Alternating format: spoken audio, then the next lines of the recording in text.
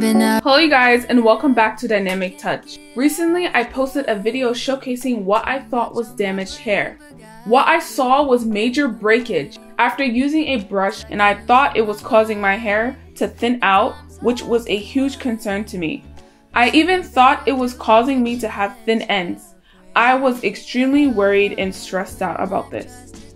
Apparently this was all in my head because I recently flat ironed my hair, and this is what I found.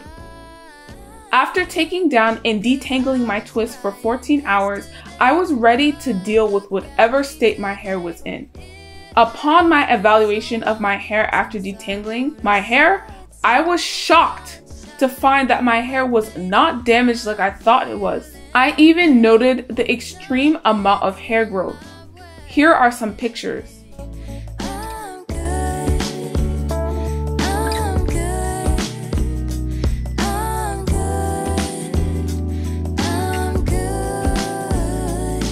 Just to make sure, I ended up putting my hair in 2 ponytails to assess the ends of my hair. So here is a side-by-side comparison of the original video that made me think my hair was damaged versus the video I took after taking down my twist and assessing my hair. My hair has optimal fullness and life. The first video tricked me into believing my hair was damaged when it was indeed not. Here is what I believed happened. My hair routine for heat training is very solid. Thus, my heat trained hair is sleeker than the rest of my hair. Please also keep in mind that I had tons of new growth as well. So of course my natural hair, which is the new growth at the roots, and the hair that is less heat trained on my head, the upper part of my hair, would have more volume when it's straight compared to my ends, which have been heat trained the longest. But once my hair was reverted back to curly, I was able to see volumes in all parts of my hair. So I think it's very interesting how heat training can present itself some way, but when your hair reverts back, all of your hair, it has springiness and life to it and body. Here is my afro after I got out of the shower. Nothing ever stays the same. There's always room for better days. Here is my hair blown out. Another thing I did not take into consideration is natural hair fall. While heat training for 2 months, sometimes I did not detangle my hair as often as one might need to, just to be honest. Thus, when I decided to use the wooden brush to detangle my hair, it took out the shed hair, making it appear as though I had lost a lot of hair, when in fact it had been shed hair that had been trapped into my hair strands that I had not properly brushed out of my hair for 2 months. This hair had needed to escape, and that's what the wooden brush ended up doing. So when I saw this huge wad of hair, I thought that, oh my gosh, it's breakage, oh my gosh, I have a major setback.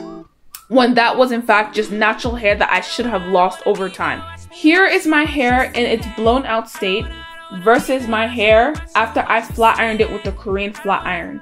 If you are interested in what happens with the Korean flat iron, which is a state-of-the-art technology straight out of Korea, and I think it's important to keep tabs on heated tools, technologies throughout the world so that we can have the best heat training experience. So check out that video if you're interested. So let's take a look at the side-by-side comparison. So from the side-by-side comparison of my hair blown out versus my hair flat ironed with the Korean flat iron, you can see that my hair is continuing to thrive with the use of heat. My hair is actually hitting bra strap length now, which is so much longer than I thought my hair actually was. I still want to continue with my future hair plans like I stated in the video before, but now I want to grow my hair as long as possible. I keep seeing a positive trajectory with my heat training, and I'm reaching goals that I never even reached when my hair was in its natural state, or when I was wearing weaves, or when I was wearing braids. To be honest, this is the longest my hair has ever been, and I'm so happy that I did not have setbacks, and heat is turning out to work so well with my hair care routine. I'm breaking hair care plateaus and hair care boundaries, and it just goes to show you what my sister's company, the Waiting Room NHB, can do not only in my life but the other women life who are heat training as well. Like, she's doing so much to change the game, and we're reframing what it is to heat train. We're rethinking these ideas and making it and molding it for the use of Black women all over the world. And I'm so proud of myself that I want to continue to grow my hair, and this is so exciting for me. I look forward to sharing even more positive and great hair care goals and hair care news with you in the future. But first, I would like to know from you guys down below, have you ever experienced this? Have you ever experienced a situation which made you think that you're having hair setbacks or hair damage, but when you take a finer look at the situation, it's not as it appears to be? I have experienced this now. I talked to Jocelyn, she has experienced this before. Have you guys experienced it as well? Let me know down below. Thank you so much for tuning into Dynamic Touch, and we'll see you guys later. Watch me, watch you, watch you.